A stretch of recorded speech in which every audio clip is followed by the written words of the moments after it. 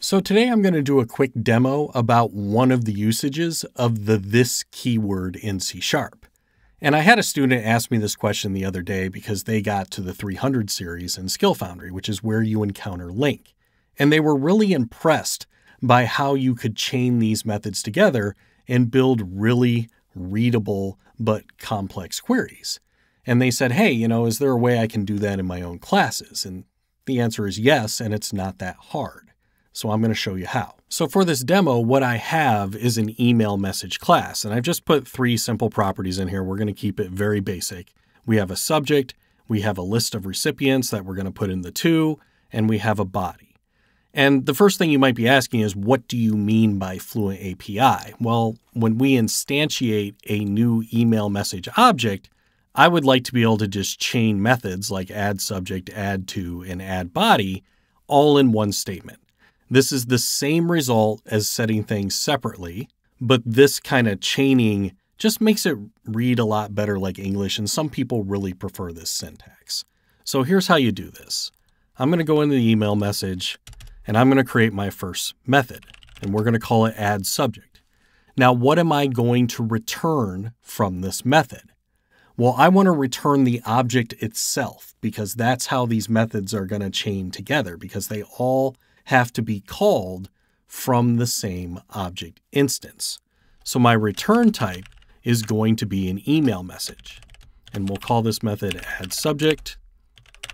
We'll pass in the subject. And then in the method, we're going to assign the value to our property. And then we're going to return this.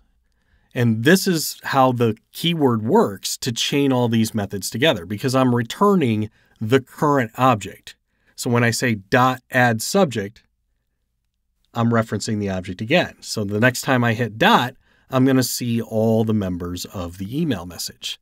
So let's go ahead and add our recipients here. So again, I'm going to return the email message itself, and I'm going to say add to.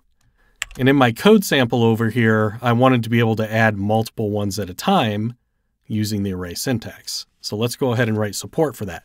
I don't know how many email addresses they're going to pass me, but that's what the params keyword is used for. And I know people don't see the params keyword very often. This is a good use case for it. So they're going to pass in a list of email addresses. We'll just call this recipients. And then using the magic of the collection syntax, I can say to.AddRange, and I can add all of these at the same time. And I spelled recipients wrong, I think. So I'm going to fix that.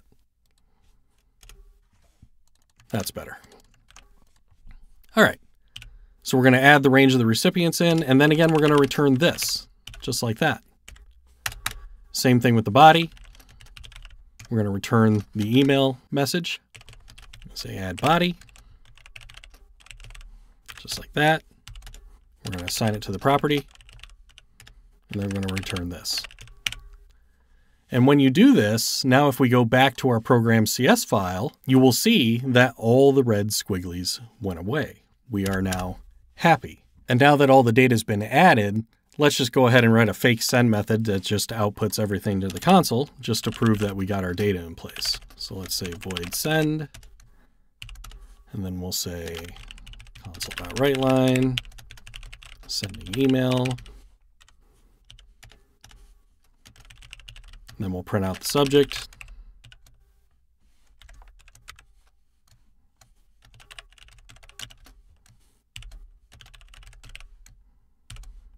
Just like that.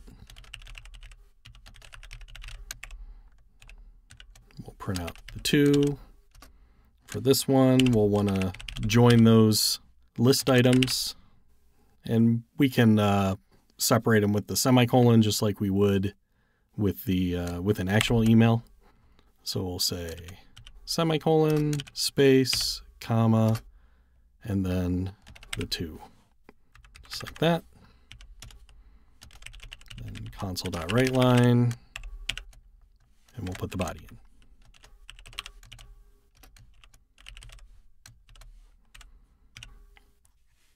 just like that.